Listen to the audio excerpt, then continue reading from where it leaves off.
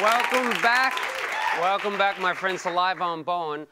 You would know tonight's guest best from his work on the hit TV show Wilfred. He also created the Agony series on ABC and is one of Australia's most exceptional comedy actors. We're so excited to have him, so please give him a big round of applause, Mr. Adam Zwar.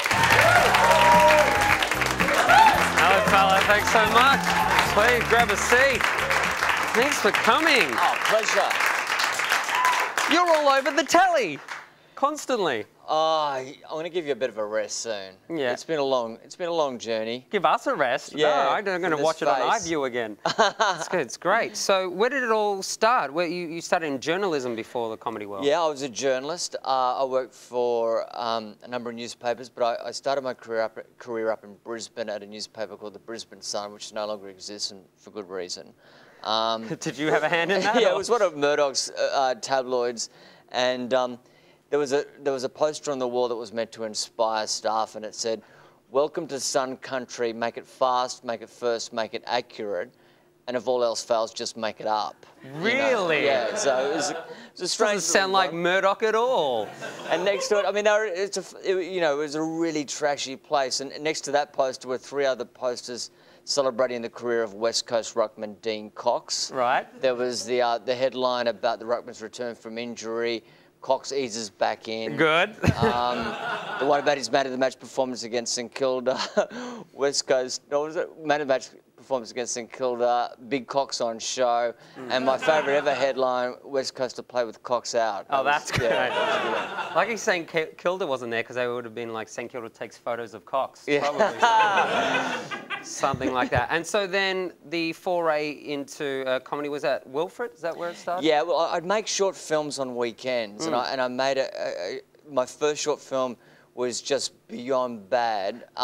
In what way? Well, continuity was a problem. Does everyone know what continuity is? And basically, when actors say an actor was smoking, the cigarettes would grow longer as they smoked, and the sleeves would kind of roll up and down as people talked. Just call it sci-fi. Exactly, yeah. It's a new world. There was one actor who grew a moustache in the time it took to walk from the bathroom to the kitchen. You know? It's a very bad film. That sounds like a great film. Then I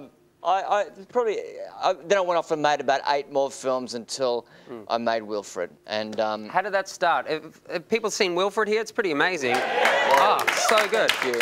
So you have Jason Gann playing a dog in a dog costume, but it was your idea to begin with? Well, yeah, it was the traumatic experience that actually happened to me, and I'd gone out to on a date with this girl, went back to her place, and she had a dog, half Labrador, half dingo. What? And she went into the kitchen to make a cup of tea, and I was stuck with the dog, and we're playing, throwing the ball to the dog. It was all great. When it came time to go to the bedroom, the dog sat on the end of the bed and just staring at me as if to say, "What the F are you going to do to my missus?" You know? And got out of there quickly, and then told Jason the next day about this experience, and I said, "You be the dog and I'll be me." And we wrote it, and it was one of those rare moments which you felt like you'd actually come up with something good. You know, you just knew it in your bones. And since then you have... No, I haven't experienced that Oh, since then. come on, that's not true. Agony series is so awesome. Like, it's such a simple idea, but I can't stop, I can't get enough of it because it's always like, I need the next bit of wisdom. Yes, me too. What's the best thing you've learned from it? Well, Lawrence Mooney is one of the champs, and I remember him saying to me once that if you're at a party and you're speaking to someone and you're having a better time than they are, stop drinking. That's good advice. I think that's really good advice. That's sound advice. And the latest thing you've done is just a cricketing doco. Yeah, I did a documentary about Bodyline where I faced up to Brett Lee. What?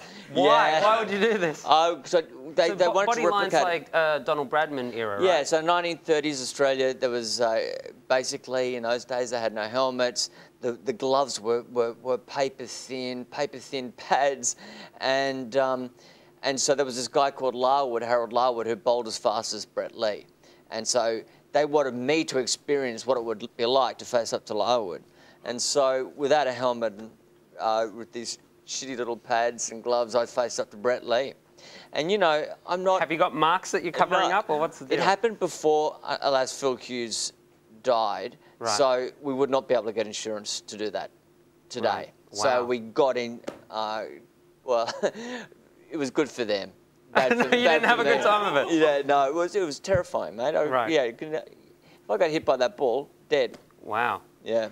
Thanks for doing it for our entertainment. Wouldn't have been alive on Bowen. Wow. We appreciate you here.